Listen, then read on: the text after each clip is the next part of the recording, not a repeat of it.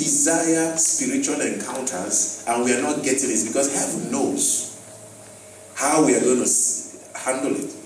Now, when you look through the Word of God, you understand that when they met with Jesus, or whoever had an encounter with God, the Bible said that fear came upon them and they fell on their face as if they were dead. That means absolute fear will come. Now, my prayer is that it will become natural for you to experience God. Amen. Amen. But when you do, don't be afraid. Amen. Because when you look through the Word of God, you understand also there are some men and women in the Word of God that were so bold. Moses said, let me see your face. I need to see your glory. He demanded for the glory. He has seen a lot, so now he has built confidence. Amen. Remember the first time he saw the glory of God? He said, what a great sight. That was the tree that had fire on it but was not burning. He said, let me step aside and see this great sight. That means when the glory of God encounters you, you must step aside. You must leave off the things that you are doing and you step into the things that heaven has called you. Very important this year that we must know who we are. Identity is very important this year. And that is why this ministry, I've come to understand that if you're a follower of the teachings that flow from this altar, you understand it's all about releasing to you what you know, what you have, who you are. It's actually about your identity. Telling you are too loaded to fail. Telling you why these things should not happen and why these things should happen in your life. It's actually revealing your identity as a son. That's the basic, of this ministry. Actually revealing, opening the eyes of our understanding to know exactly what heaven has in store for us. I posted some stuff, but I removed it because it's going to be a teaching for some time coming. I know, but some people who were sharp enough to have seen that post when it lasted for maybe 5 minutes today, and I removed it, would have seen it. I said something there that was very important. I said, when you receive a reward by reason of service, it's called wages. Because the Bible says something, it said, a worker is worthy of his wage. So when you receive a reward from heaven by the reason of your service, probably in the church, probably you are serving the man of God, it's called what? It's called a wage. Now, when you receive a reward by reason of covenant, sometimes we enter covenants. Sometimes, we have a covenant with God. Father, I'll be giving you this every month. We enter a covenant with God. He said, if you receive a reward by the reason of covenant, it's called a right. It is your right because it's a covenant. So what is covenant? Covenant means he will do his part, you will do your part. So when he does his part and you do your part, then what you receive is called a right. Amen. But when you receive your reward based on relationship, it's called an inheritance. Amen, somebody? When you receive a reward based on relationship, it's called an inheritance. Now, when you have an inheritance, you can put the two others under it. So relationship is greater than covenant. Relationship is greater than service. So as a son of God, what you receive from God is dependent on your relationship. We must graduate to that point where we receive from God based on relationship. Yes, we'll serve him. He's still going to pay us. I used to tell some people, I said, if I serve God, he will pay me. I have no doubt about it. And he has been paying me. Amen? There is no doubt about it because the Bible said, a worker is worthy of his wage. If you are not being paid, if heaven is not paying you while you are serving, check your service. Check your service. Either you are doing it for eye service, or either you are not humble about it. There's some people that are serving just because they were forced to serve. Or one of the things that I see that creeping people's reward in service, especially in this nation, is too much backbiting and envy. It's either they are criticizing this one doesn't know how to do it. It's either they are criticizing this one. Or sometimes you see even the people serving in the church criticizing the pastor. And then they expect a reward from the same house. you are crippling your wage. You are crippling. You should stop doing for the Christmas service. Just sit down, don't serve. One of the keys to successful service in church are these things and you know greatness is attached to service. Two things that carry greatness: humility and service. He that will be greatest amongst you all shall be the servant of all. That means it's not about preaching from the pulpit. If I cannot take the towel and wash your feet, I have not started. That means humility in service is key to greatness. You can't be great without service, and you can't be great without humility, because God will oppose the pride and will give grace to the humble. And then you humble yourself in the sight of the Lord, and he shall what? Lift you up in due time. So these two things, service, humility, very key points to your greatness. So if you have not started serving yet, you are wasting time. Many of you just sit down, come to church, you go. Let me ask you, where are you serving God? How are you serving God? For you to grow in this character, you see, many times when people look at me, they say, hey, man of God. That's why, so you see, everybody you see in this church as a pastor has been here at least 2 years. And ask them how they started. Ask them how they started. Personally, I don't believe in you walk in today, you are pastor tomorrow. You need to prove yourself through service. I need to see you confident, being at that door, opening doors, and don't feel I'm too anointed for it. When I came to this nation, I was an usher at NCICF. I was an usher. And later on, I became a worship leader. I think I still have one or two people here. He said, I became worship leader for 2.5 years. I knew I was called as an apostle to this nation to set people free. I knew my responsibility on this nation, but the way up is humble yourself under someone. I did it for 2.5 years. Amen? Right back in Nigeria, I was assistant usher. I mean, I served through it, and heaven will gradually put you up there. Gradually, you will be announced. Gradually, you'll be announced. One day, you'll be standing at that door. And then somebody comes in and you shake the person falls under the anointing. Suddenly, people say, he carries something. Oh. She has something. Oh. One day, you'll be worshiping here, and suddenly you raise your hand up and sing, and something begin to happen. I didn't know she's that anointed. Oh. You see, heaven begins to announce you gradually. Whoever announces himself in ministry first has made a mistake. Nobody announces himself first.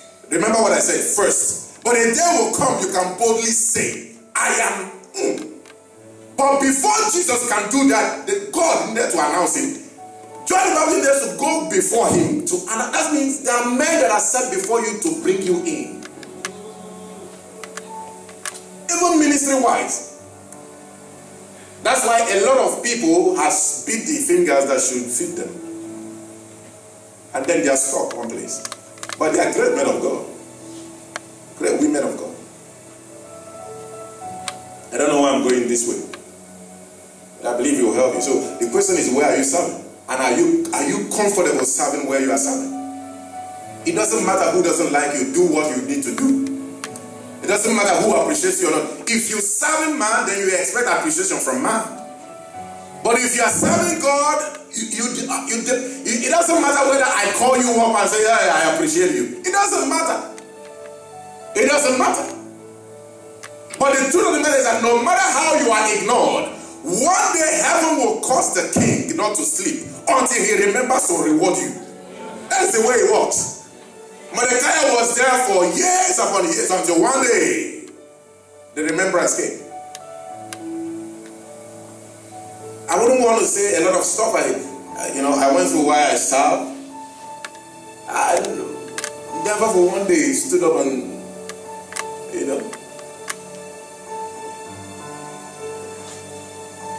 That's why when you see people that walk directly with me,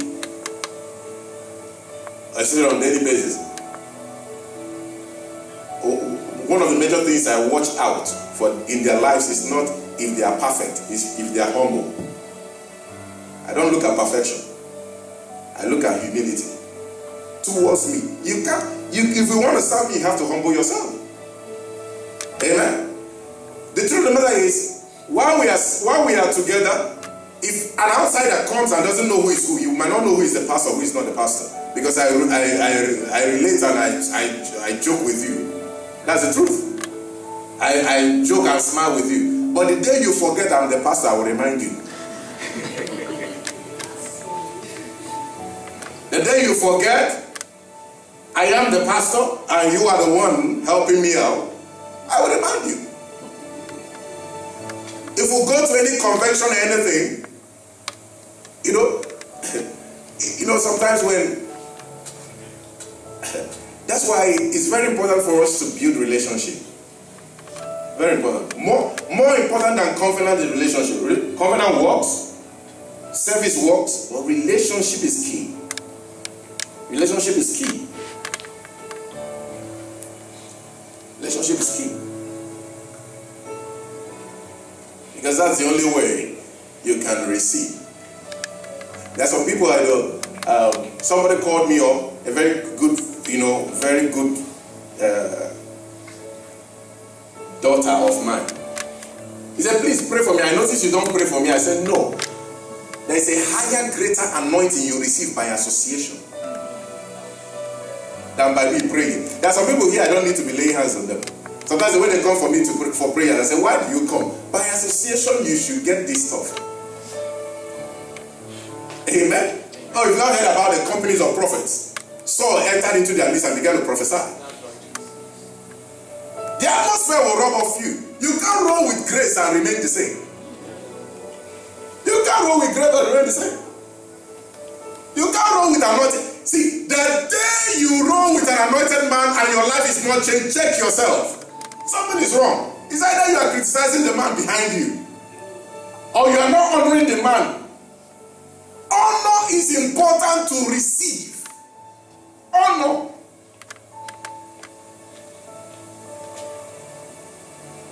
So many young people are not receiving. Their lives are not being changed because they don't honor.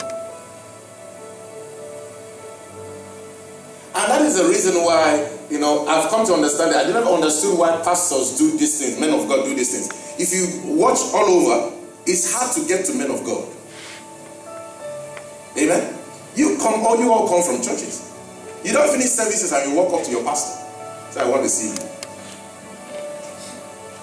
You need to go fill form. Sometimes you never get to see them, you see the assistant. And I used to ask, why do pastors do these things? I never understood it's something of honor. When people don't struggle to get to something, they don't honor you when they get there.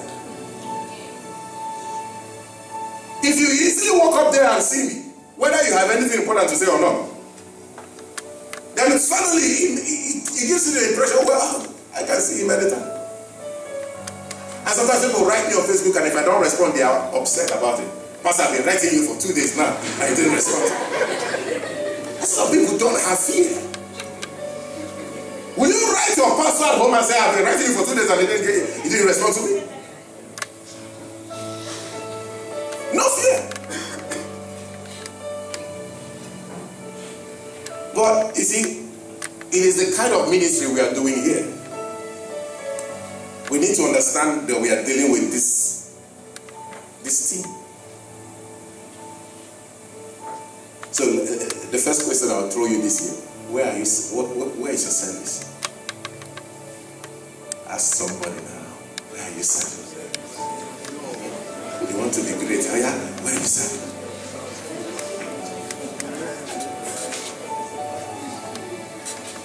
There's a young man I've been watching in one of their lighthouses. A powerful man of God. Soon I will just introduce him. Powerful man of God. But now he's an usher. Well, I don't want to call his name. One of the churches. Powerful man of God.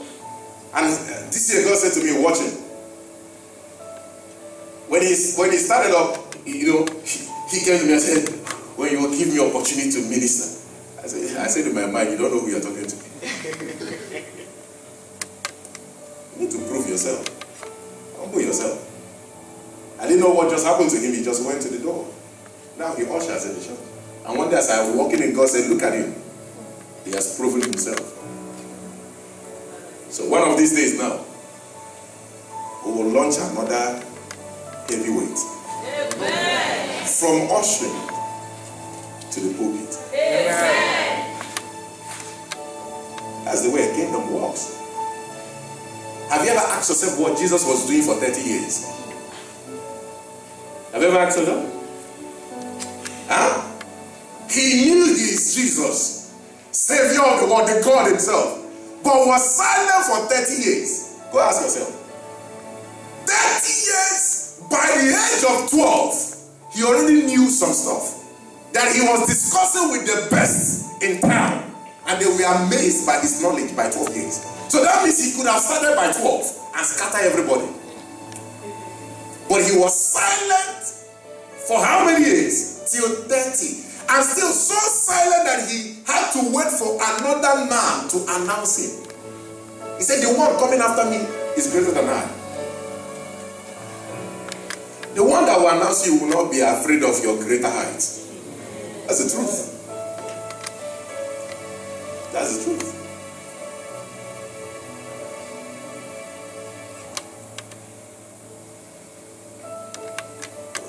Do you know that it's in service that heaven clears your way? You discover yourself more when you serve. Amen. Never knew what I had until doing ushering, and then the pastor then called me and said, can you come and share the word with us? Just one time I shared the word then. He said, no, I give you one slot every month. Later I turned to 2. Later I said, go start Saturday fellowship. From there, outreach ministry. From there, AlightHouse.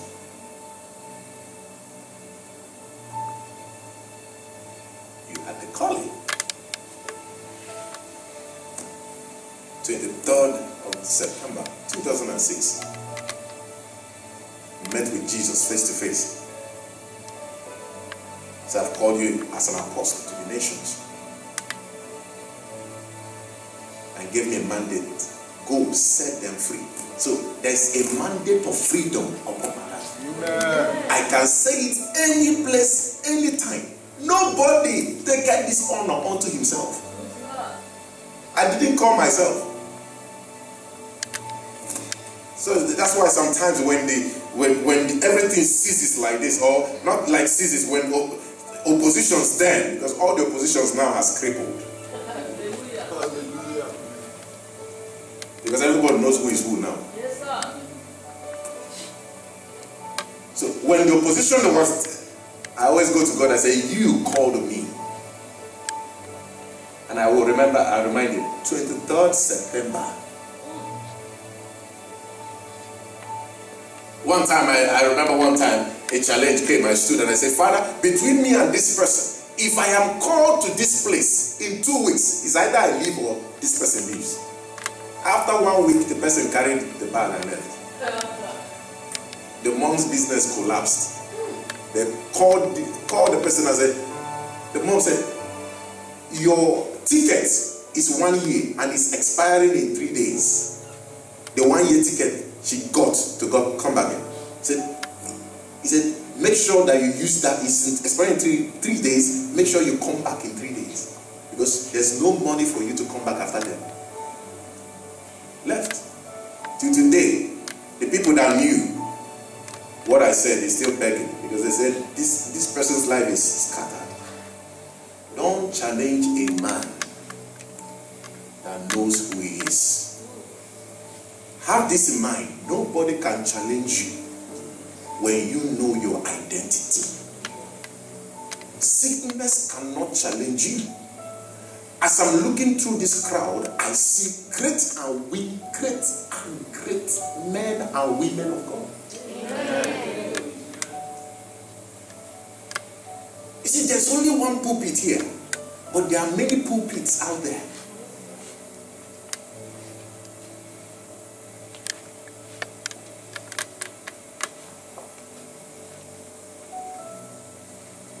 are we supposed to talk about today?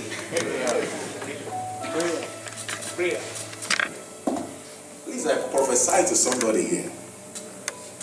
Anything that is hidden in your life that has to do with your glory, anything, I'm prophesying because I saw something, that's why I'm prophesying. And by the word, the only hope for the dry bone is a word of prophecy. He said, can these bones live? The prophet said, only you know. And he said, now speak to them. Anything in your life that is limiting your greatness from coming alive, this night they are dropping off you in the name of Jesus. Whatever makes mockery at who you are, they are being silenced right now in the name of Jesus. Whoever stands against you will know they are standing against God. Let me tell you the truth. People don't understand it. When you stand against the man of God, you stand against God. You and God will do it. I read in the Bible, I've forgotten the name. When they were attacking the disciples, one of the men, the high priest then said to them, he said, you people should not bother this man. If what they are doing is of God, it will stand. But if it's of men, with time, it will collapse. He said, bother them. Lest you people are found to fight against God. Many people are fighting against God in this nation. They think they are fighting against man.